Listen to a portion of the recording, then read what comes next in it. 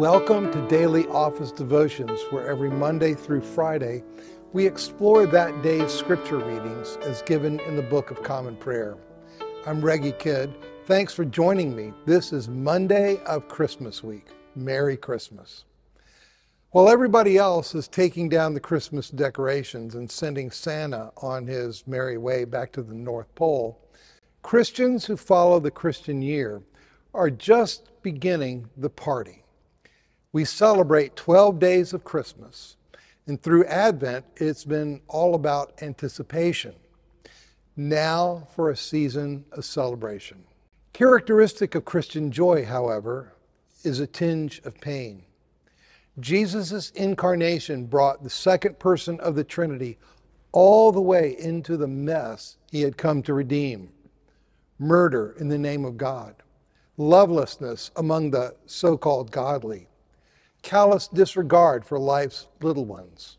The Christmas year acknowledges this reality with what I think of as a Christmas triptych. We remember Stephen and his martyrdom on December 26th, the Apostle John and the commandment of love on December 27th, and the Holy Innocents and the need to protect the vulnerable on December 28th. The Collect of St. Stephen. We give you thanks, O Lord of glory, for the example of the first martyr, Stephen, who looked up to heaven and prayed for his persecutors to your Son, Jesus Christ, who stands at your right hand, where he lives and reigns with you and the Holy Spirit, one God, in glory everlasting. Amen. Few of us are asked to take up our cross as severely as Stephen. However, in many parts of the world, losing your life for your faith is not uncommon.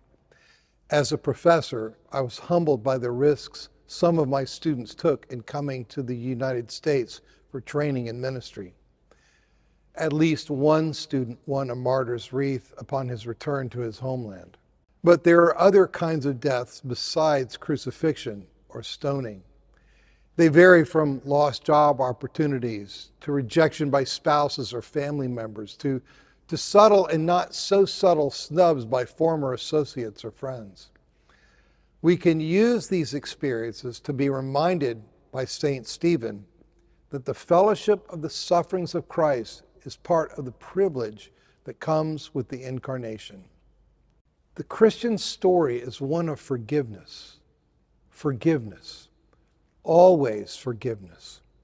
Stephen's "Lord, do not hold this sin against them," Acts 7:50b, is both a lovely echo of Jesus' own forgiving prayer from the cross and also a powerful call to Christ followers to resist the haters by not hating back.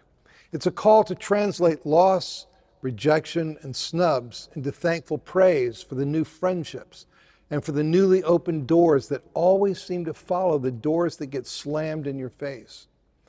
Most importantly, Stephen teaches us that above it all, always is Jesus. But filled with the Holy Spirit, he gazed into heaven and saw the glory of God and Jesus standing at the right hand of God. "Look," he said, "I see the heavens opened and the Son of Man standing at the right hand of God." Acts chapter 7, verses 55 and 56. By his death, Jesus destroyed death. And by his life, he destroys our fear of death. Every kind of death, the big ones and the little ones. As Lord of all, he is Lord even when, as was the case with Stephen, deluded people are running the show and have you in their power. You never know when, as was the case with Stephen, see Acts chapter 8, verse 1, there's a Saul, Paul in the wings observing, if uncomprehendingly in that moment, your equilibrium, your faith, and your undeniable love.